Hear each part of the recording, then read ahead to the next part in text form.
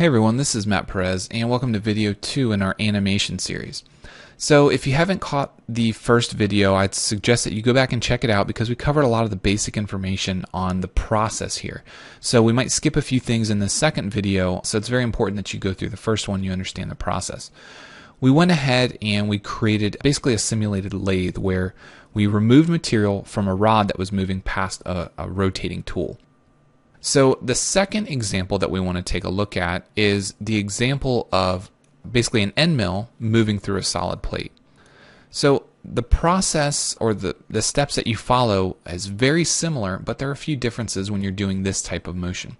Now when we dealt with the rotating part, we had a single part that was moving along, in this case a linear path. So it was very simple to understand the kinematic relation there and what material was getting removed. When you're dealing with an end mill rotating bit that's going to be going through a plate, it gets a little bit more complicated. Now, there are a few notes that I'll cover here, things that you cannot do. Now, you'll notice that the path I've created is, in this case, it's a spline. Now, the reason I did that is because it's a single entity. When you're dealing with, let's say, a straight line and then a right angle, those are two separate lines, and it makes things a lot more complicated when you're dealing with something like this. Now, obviously, you can do this in multiple steps, but I wanted to do it in a single step. So we're going to show you the process here and cover some of the things that differ between the two. So the first thing is, I didn't use a layout sketch here. I simply drew the plate, an extruded rectangle, and I fixed it in space. I didn't worry about adding mates or doing anything like that, because in this example, the bit is moving and the plate is fixed.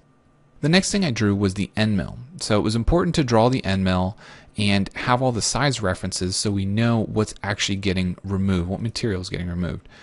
Then the third thing I did was I drew what I called the cut path.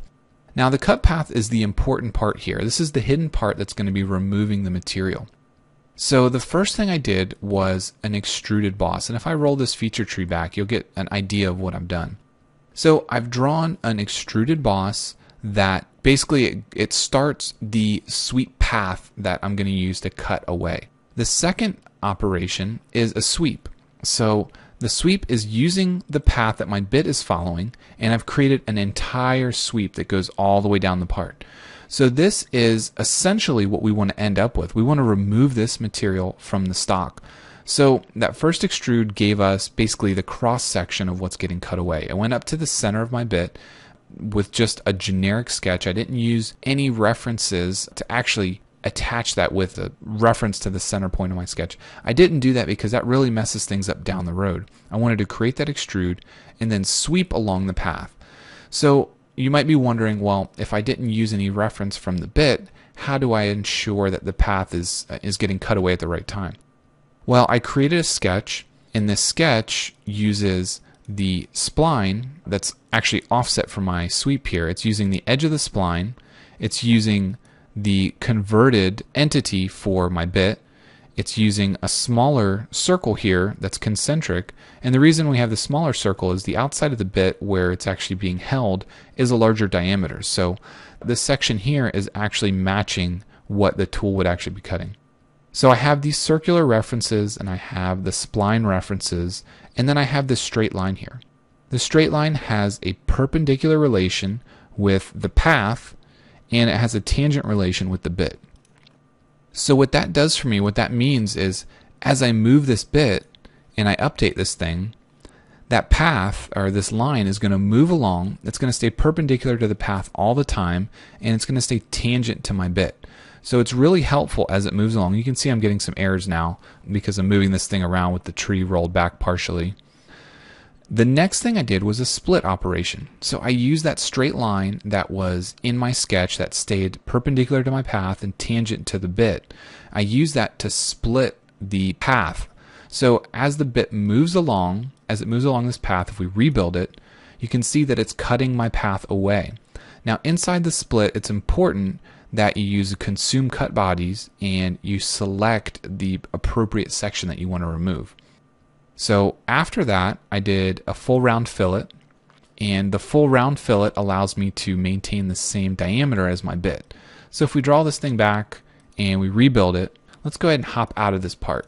So now you get an understanding of the dummy part that I had to create. Now obviously in the lathe example, it was real easy. We just did an extrude and it was a solid body, and then that solid body was actually used for that surface offset and actually ultimately removing it from that part. So from this stage on, that is going to be the same procedure. It's the same process. Once we've created this section here, the path that we want to remove, and then we've created that split and consume cut bodies and the full round fillet. Once we've done that, the hard part is done. That's going to be the most complicated part of this process. The next thing we need to do is go into our plate part and use that same process, that same procedure. So inside the plate, I have a surface offset. The surface offset is the offset of that path that we created, that cut path that we created that has the split feature in it. Then we do the same thing. We're going to thicken that into a solid body, and then we're going to use the combine. So once we do that, you can see that we have our solid body here, and the combine is actually removing it because it's part of the process where if you use that subtract, the body that is actually removing the material gets consumed by the operation. So now that you've seen all the background information, let's go ahead and hide that part, and let's manually drag this along the path. So as we get into the solid block, if we rebuild it, you can see that it actually removed that material. Now, if we drag it back and rebuild it, obviously it's going to take it away. But the important thing in here is as we move along the path, because we use that split feature that's consuming the cut bodies, it's not simply removing just this round section. It's actually leaving everything behind it also removed. So from this point, all we need to do is drag this thing back and create an animation. So we go into our motion study, and when creating a path, blah, blah, blah. So basically the tool on the pathmate is free. They don't want you to use a percentage of the path or whatever it may be when you're doing animation.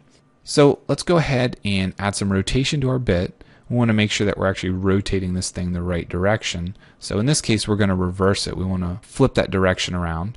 And let's spin it pretty fast. Let's spin it a couple thousand RPM. So we're going 2,000 RPM. So now the bit is going to be rotating. At that 5-second interval, what we want to do is we want to move our end mill. So we want to simply drag a key point to move this end mill at the 5-second mark. So at 5 seconds, this end mill, we want it to be all the way to the end of the part. So then we calculate this, and you can see that as it's moving through the part, it's rotating, it's cutting the material, and it's leaving the path behind it.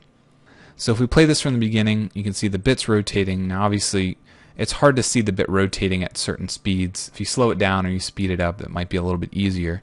So if we want to go back and edit the rotary motor, let's spin it at, let's say 100 RPM. That might be a little bit easier for us to see. Recalculate it and run it through. So you can see that's 100 revolutions per minute, but we're only traveling 5 seconds, so you're not getting a whole lot of motion here, but you can still see that the process is the same. So those are the two examples that we've taken a look at, and that's removing material with the end mill, which is obviously a good bit harder, and then removing the material with the machined rod. So this is a little bit easier example. And again, you can use this process to do many different things because you can create those features, just an extruded box, and then use it to cut away housing if you want to look inside the housing, or if you need to remove material, break something off of another part, or so on. So there's a lot of different options here that you can use it for, a lot of flexibility if you understand the process and if you know how it's supposed to work. As always, if you guys have any questions, please email SOLIDWORKS support at mlc-cad.com, and we'll see you next time.